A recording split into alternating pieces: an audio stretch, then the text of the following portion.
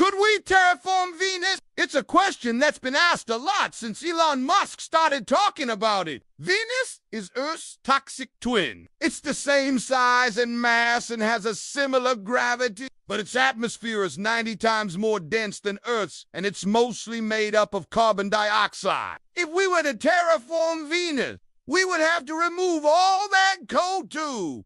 And I mean all of it. One way we could do this is by using algae. Algae absorb carbon dioxide and release oxygen as a byproduct. So if we genetically engineered some algae to survive in Venus's extreme environment and then spread it across the planet, it could absorb all the CO2 in the atmosphere and turn Venus into a habitable planet. But there is a problem. Venus rotates in the opposite direction to Earth. So if we were to release the algae on Venus, it would be blown away by the winds and it wouldn't survive long enough to absorb all the CO2. So here's what we could do instead. We could launch a massive fleet of drones into Venus's atmosphere and use lasers to vaporize the CO2.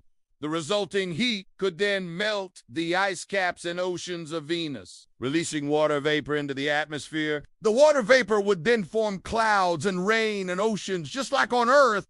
And then we could finally terraform Venus and make it habitable for humans